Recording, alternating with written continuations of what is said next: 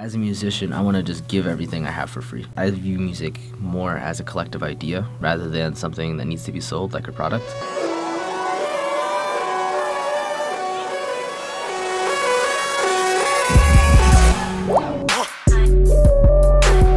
Hi, my name is Stephen Walsh. I go by the alias blkwhte.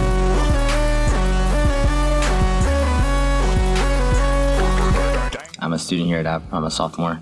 EDM slash trap influences or dubstep influences.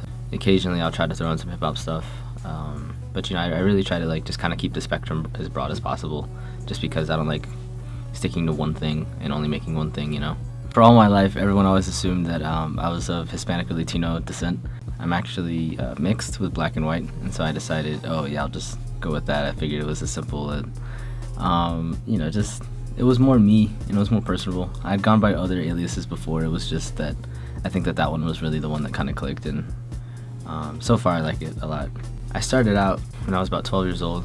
I was homeschooled for just that year, 7th grade, and I had a chance to take a software engineering class, and I was like, might as well.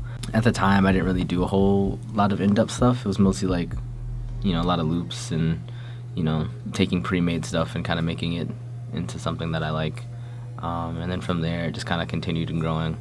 I kept doing that for about a year, and then I took a break for a few years, and then my mom, she had an iPad and she had GarageBand on there, and I was like, oh, let me try making a song. I haven't done that in a while, so I was like, all right, I'll try it. So then I did it, and I was like, man, that was a lot of fun. I can't remember anything, but it's definitely a lot of fun. And then I bought Ableton that Christmas with my Christmas money.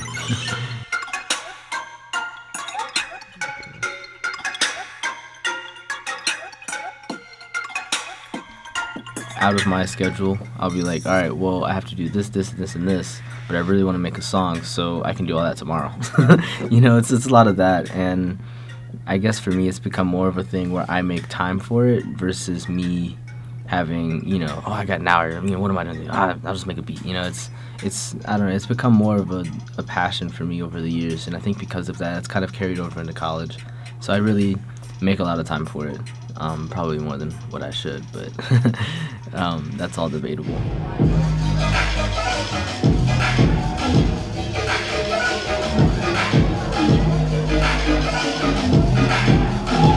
I remember playing in Battle of the Bands, and I just kind of felt like I was there in that, in my own little world, but I was also really trying to cater to the people there and show them my world at the same time. That was actually my first show, and that's the only show I've ever done. So I wasn't 100% sure I was gonna get it, but I was pretty sure. So I was like, all right, well, I guess I should probably get a DJ controller. So then I bought one, and then my friend, so what happened was that I bought it, and then the program that I needed to DJ, I was on a 14-day free trial, and so I literally been DJing for 2 weeks before I played that show. And so I just came up, I was like, all right, what songs do I want to play? I picked the songs and just practiced the transitions over and over and over again for hours and hours and hours and hours and hours. And then, like I said, the program that I was using, it was, I had the 14-day free trial, and it literally ran out the day before the Battle of the Bands. So it's like, I was so close, so close. And so what happened was that my friend was like, yo, you can just use my controller, it'll be fine, because it'll just act like the license, and as soon as you plug it in, I'll let you use it. So I was like, all right, cool. Where I was like, this is nothing like my tiny little, 2-channel mixer that I have at home. I don't know, I'd literally been DJing for 2 weeks, and then I had to switch to that at the last minute, and then given the circumstances, I think that it was a good show, but that was the only show I've done, and I want to do more. It's so much fun. One thing that I try to do when I'm making beats on my own, I try to become immersed into what I'm making and really get a feel for it, so I can put everything into it. And so that was kind of what I was feeling when I was on stage. It was I want to make sure that they get a full sense of who I am as a producer and also as a performer. It was a good sense of accomplishment, given that it was my first show. And if you want to count all the years, 7 years of being a bedroom producer, it's really something to see your music outside of your bedroom and off of SoundCloud or whatever it is that it's on. I guess for me, that was really something to see people react to the way that I would transition between song to song, or drop this song, and it was just really, really cool. It was just something really special.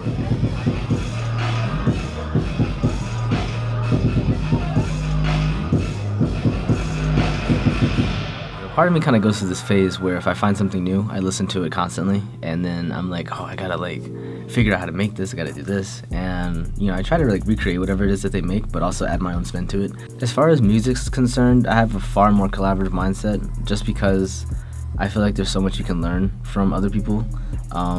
Just because when you're in constant competition with people, you don't really have that mindset to really learn and really grow, and I feel like that's a very important thing to have in, you know, not only when you're making your music and, you know, working with other people on music, but just in the music industry in general. But I guess just my perspective on it, I really try to collaborate as much as possible, just because I want to learn more from the other producer and really, you know, see how their process is and compare it to mine and just different things like that. If someone were to sample my stuff, I'd be in shock. I'd be like, oh my gosh, like, you really want to like turn this into your own? Like, oh man, that's awesome, you know? But, you know, I don't know. People have different perspectives on it, but I really feel like music should just be free and accessible to anyone. And then the only time that you should be able, or that you should pay for it, is when you're getting that, you know, once in a lifetime experience at, you know, Coachella or, you know, at their concerts or something like that. Like, I think that's the only time when you should have to pay to listen to music, just because each show should be different. You know, it should be something completely new. Like, I guess my biggest priority right now is music, but I think right now that's kind of where I'm headed, in that direction, to really pursue music 100%, just because it's my love. You know, it's my passion. It's, you know, I can't imagine doing anything else. You can find me on SoundCloud. You can find some more stuff on my Bandcamp, and I'm actually going to be releasing some more stuff on there soon. And all my stuff on there is for free. So all you have to do is just hit the buy now and put 0 in, and you can get it all for free. So